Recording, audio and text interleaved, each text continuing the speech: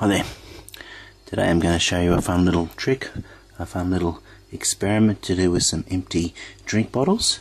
So these have been out in the open air, and what we're going to do is put the lid on tightly onto both of these bottles. Tightly so there's no air can escape. And then we're going to put those bottles inside the freezer. Okay, so let's put these two bottles in the freezer compartment of this fridge, and close the door, and we'll come back in a couple of minutes and see what's happened. Okay, it's been a couple of minutes since I put those bottles in the freezer, so we'll open it up and we'll see what's happened. Look at that.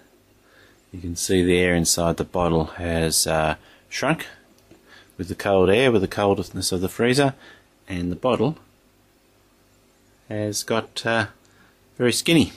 And let's have a look at the other one, and a similar story with the other bottle. It's all got the air inside is compressed, and the bottle has got a lot skinnier. Isn't that exciting?